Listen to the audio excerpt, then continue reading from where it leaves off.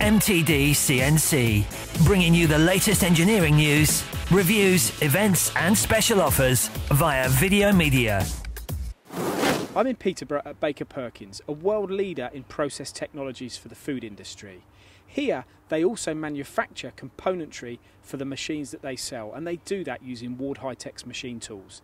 I'm here to meet with Mark Foster, who's going to walk me around the machine shop and show me exactly what they do.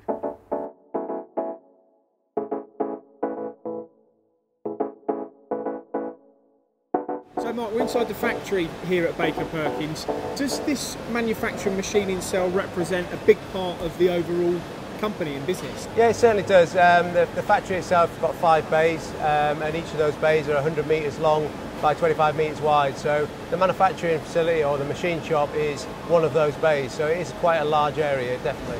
And what we've got here is obviously the main reason we are here. We've got a huge turning centre behind us. Yeah. What are you machining on here? What are you doing? We're machining large rolls for the biscuit industry mainly.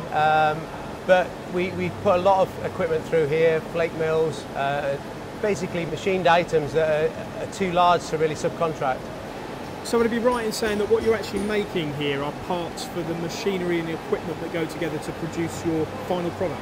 That's right, yeah. We're a manufacturer of high volume food machinery, and because it's high volume it tends to be quite large equipment, and therefore we need machines such as this to produce those products. You wouldn't be able to find subcontractors very easily, I wouldn't have thought, for this type of part. Is that why you do everything in-house? Mainly, yeah. Subcontracting work of this size is very difficult because they're usually on large production runs or bigger runs than normal.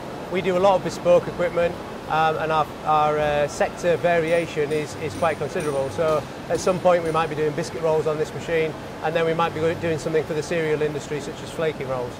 Okay, and now the Ward Hi-Tech factor, obviously they've supplied these machines.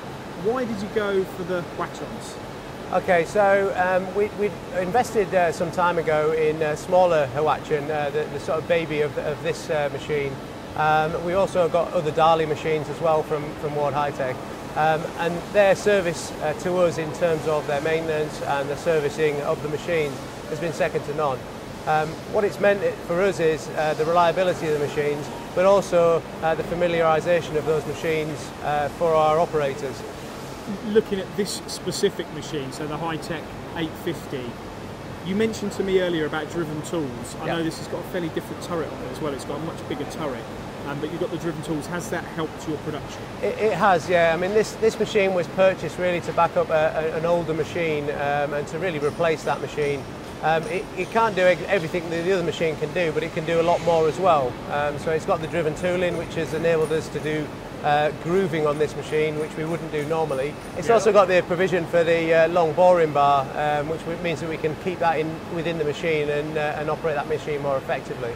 Well, I notice when we talk about driven tools and the long boring bar, this has got a double-width turret, which does give you a lot more support with your boring bars when you're doing that type of operation. So you'd have seen a benefit there.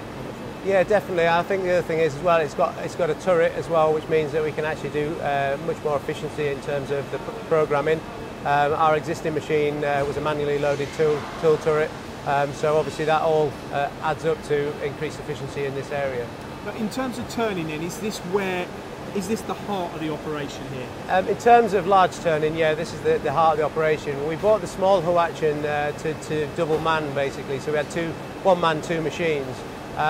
Purchasing the bigger 850 has enabled us now to have a cell where we've got 3 machines, and because we've got the live tooling, we can leave long runtime components on the larger machine and still operate and set up the other machines as well. So we're getting efficiency savings through using the operators in here. During the day we have 2 operators, they tend to set up the machines, and then on nights we have 1 operator operating the 3 machines when the workload allows us to do that.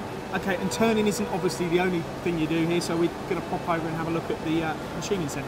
Yep, that's okay. So this is the Dah Lih MCH 630. This is a horizontal machining centre. What are you doing here? Okay, so this machine was really purchased to replace an existing machine that we were struggling to maintain, and also the older machine we weren't able to start looking at the sort of higher speed tooling and the through shaft cooling that this machine allows us to do. What it's meant is it's given us the opportunity to have much more flexibility in terms of what we put on the horizontal machine, and also improved efficiencies in terms of speed. And I suppose in time, the longer the machine's here, the more of those that you'll find and the more effective the machine will become. That's right, yeah. I mean, what we can do with this machine at the minute, we can take work that we've been doing on other machines and actually put it onto this machine and make it more efficient, mainly because of the tooling that this machine allows us to use now. Some of the older machines have been here a long time, and they just haven't got the capability that this machine has. And so you opted for the twin pallet here. Was there any reason you went for a twin pallet rather than a single pallet machine? I don't imagine you to be doing volumes of parts. No, we're not doing volumes of parts, but as you see when we were looking at the machine earlier, what we can do with the twin pallet, we can have a block on one pallet and something else on the other pallet, a vise or something like that. What that allows us to do is have the flexibility to set the machine up whilst the machine's running, but it also allows us to set up on a different part for the next job coming through. So we've looked at both the turning and milling. Collectively, is this your arena then, Mark? Is this what you manage, the whole of this machine shop? Yeah, I manage the whole of the operational side, so through from project management right through to installation and commissioning, which encompasses all of purchasing, machining and all of the assembly bay. So yeah, it's really about increasing productivity in this area and getting productivity in other areas because we can get the parts through quicker. And with you being in the food industry, it's obviously something different to what we're used to, but how are things in that area? Well, at the moment we're extremely busy. I mean, we've invested significantly in both of these two machines. We're looking at what we do going forward for the machine shop. So yeah, it's quite buoyant for us at the minute in the food industry. We're exporting a lot, so you know the UK we're not doing as much, but we're certainly exporting a lot more. And it's good for Peterborough, good for local jobs. Definitely, yeah. You know the workshop here has had its ups and downs, but the staff here are really highly skilled, and by giving them the tools that they need to do their job, yeah, we'll be successful in the future. Thanks, Mark. No problem. Thank you. For more videos, products and news, go to MTDCNC.com or follow MTD Online on Twitter.